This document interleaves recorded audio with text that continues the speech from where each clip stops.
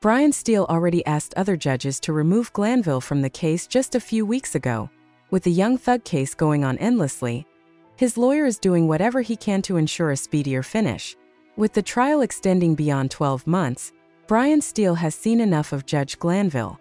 Consequently, the lawyer for Young Thug is filing a supplement motion to recuse Glanville and Judge Rachel Krause. This news comes just a few weeks after Steele put forth his first motion. DJ Academics, as well as a crime and public safety writer for the Atlanta Journal-Constitution, broke this just hours after the motion from Steele. He states, Mr. Williams' trial is constitutionally broken based upon the unconscionable misconduct of Judge Glanville. He even adds in a handful of lawyers, Love and Hilton, who he feels cannot be trusted.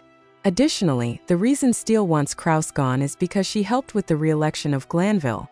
Overall, this additional motion harkens back to the time that Glanville organized a private meeting with a witness in the RICO case, YSL Woody.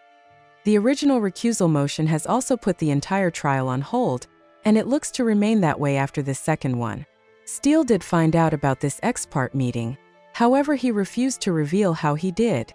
However, Woody's lawyer, Kayla Bumpus, came clean recently that she did give a rundown of what was going down in that meeting. Stick with us for more impending news surround the possible recusal of Glanville and Krause. What are your thoughts on Young Thug's lawyer looking to recuse 2 judges in the YSL RICO case? How do you see his actions playing out and why? If this goes through, how much will this help Thug going forward? We would like to hear what you have to say, so leave your thoughts in the comments.